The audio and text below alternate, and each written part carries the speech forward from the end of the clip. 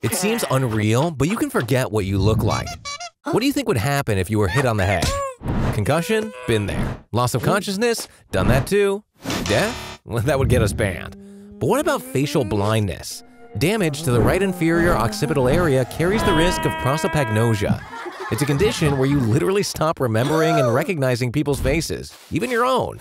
Of course, you'll still be able to distinguish hairstyles, clothing, and body types, but as soon as you try to focus on the facial area, you'll see nothing. The thing is, the inferior occipital area is responsible for processing visual information, and damage to this area leads to a deficit in visual information processing.